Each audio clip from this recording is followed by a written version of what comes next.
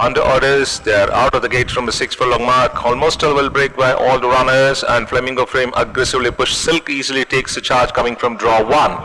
So Silk now leads by about half to the good of Star Cruise in pursuit early, crossing the 1000. They followed then by Plethora in a fast run race. Nolan up with the pace. Another length and a half behind is Flamingo Fame, joined by Hidden Hope. Top in class towards the fence overall by Loris. Another 2 lengths behind is Desi, followed by Salisbury.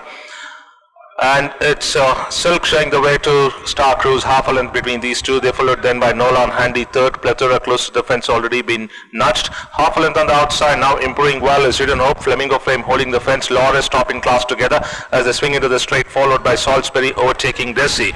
Inside the last 2 furlongs now, and it's Silk has extended the lead to more than 3 from hurrying up on the outside is Nolan, followed by Star Cruise. They followed then by Plethora. Then comes Hidden Hope, followed by Loris as Silk now comes under pressure from Nolan, who is trying to draw level with the leader, going stride for stride. Better of the two, Nolan, who draws into the lead by about 2.5 to win it quite easily.